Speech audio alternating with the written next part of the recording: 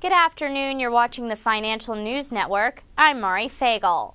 Sony Music Entertainment and Warner Music Group are readying lawsuits against Grooveshark, which could be filed today, sources tell the New York Times. The action follows a lawsuit filed last month by Universal Music against Grooveshark, saying that the service engaged in copyright infringement on a large scale. Sony is currently below its 50-day moving average of $18.58 and below its 200-day moving average of $24.26. In the last 5 trading sessions, the 50-day moving average has fallen 0.37%, while the 200-day moving average has slid 1.16%.